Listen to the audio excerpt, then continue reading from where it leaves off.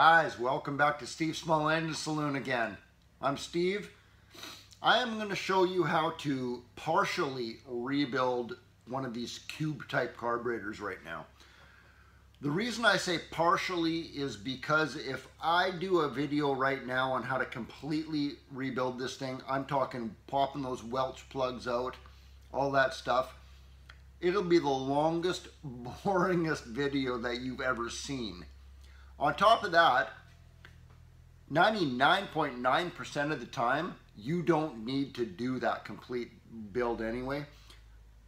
There's two common problems in this carburetor that I am actually going to go through, and that's probably going to fix your carburetor. In a nutshell, really quickly here, a carburetor simply mixes your gasoline, petrol, for all my British friends again, gasoline and air. It mixes those together at the proper ratio to inject it into your engine so your engine works properly. That's what a carburetor does in a very nutshell right there. The tools that you're going to need to do this job, I'm going to go with Labatt Blue today.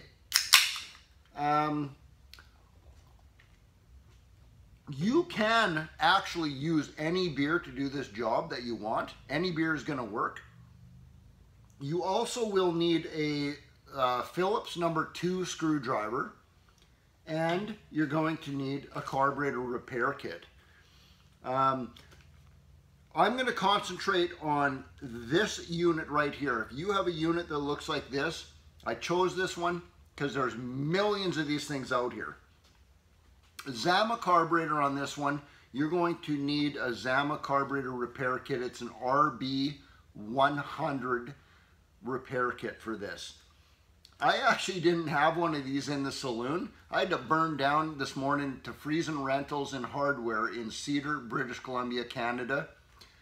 I said I need one of those, told Dave what I was doing. He said, take it, donate it to the cause.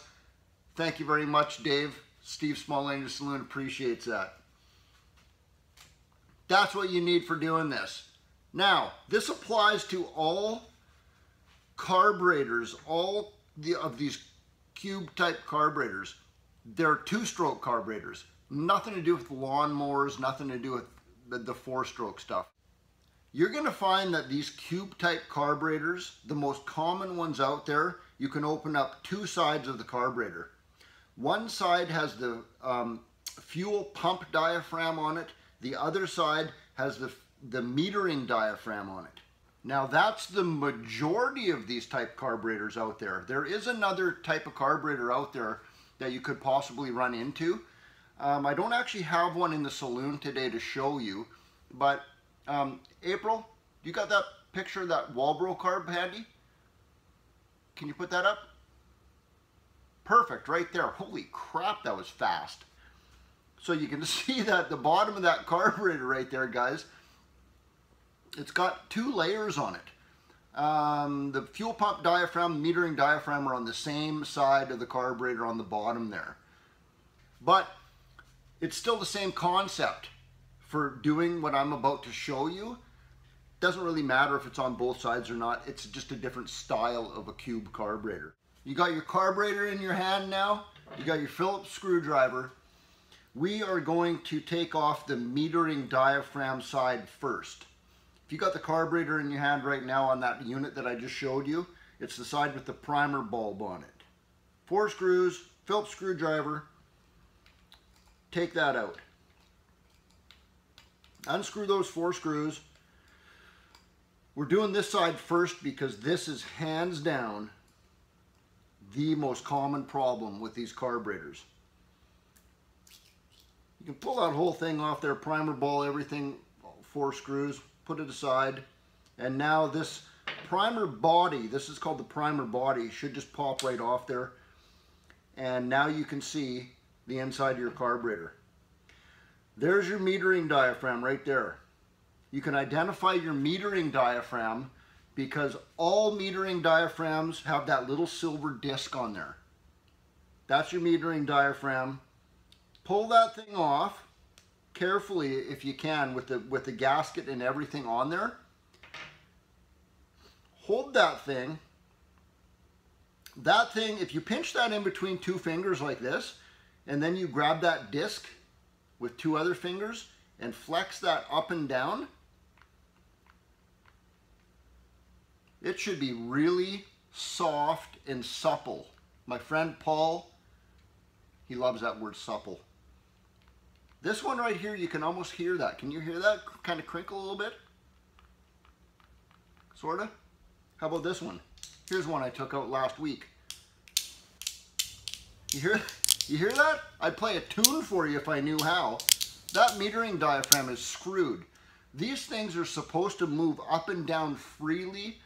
They're supposed to be as soft as a piece of silk. What that does is that moves your lever, your carburetor lever, it pushes that up and down, which in turn moves your needle in and out to meter your fuel that's going into your engine. If that doesn't work properly, your engine can't work properly. This one's bad. This one here, it's kind of a little bit crinkly. You should be changing that anyway. It should be as soft as a piece of fabric. Now we pull your carburetor kit out. Open that carburetor kit, dump her out. Now, put your new gasket on this side of your carburetor. The gasket goes on first, and make sure that you line up that little hole in the gasket with the hole that's in the carburetor, right there. And then your metering diaphragm goes on next, and the silver disc goes down inside your carburetor. I've seen a lot of carburetors come in where they have it upside down like that. It won't work like that. You have to have it flipped over that way. The little silver disc goes down into your carburetor. Now you got that on. Primer body, put it back on.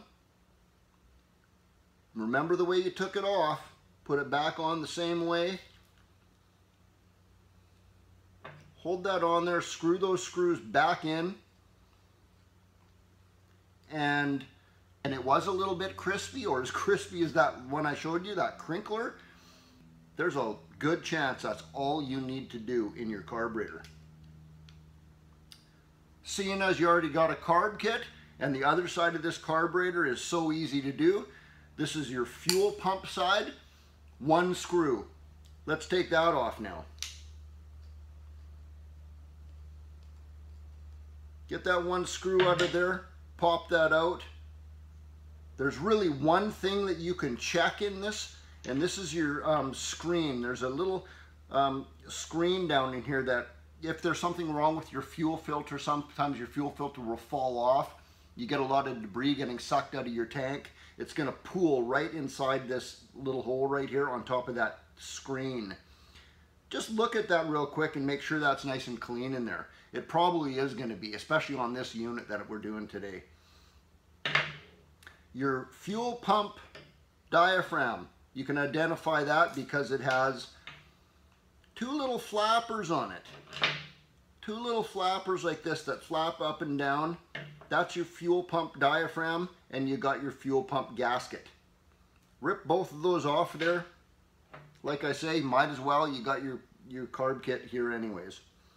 Now on this one, don't get this wrong. If you put your gasket on first, then your diaphragm, it's not going to work properly at all.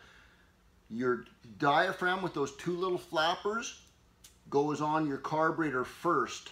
That goes against your carburetor. Just like that.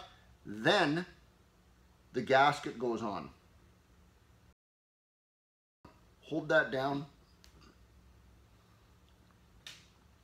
Screw back in. Once you got that back together, put that all back on your Weedeater or your chainsaw or whatever you're doing. Now you want to set that carburetor up. You want to actually adjust that carburetor. Go back to my channel. I have videos on there on how to adjust the carburetor on a chainsaw. Another video on how to adjust the carburetor on a Weedeater or blower. Go back after you get that all back together. Do that. And I really honestly think that that is going to fix a lot of your problems, by far the majority of your problems. If you liked it, give me that thumbs up if it helped you out. Subscribe to my channel, that would be great. Till the next episode, guys, Steve out.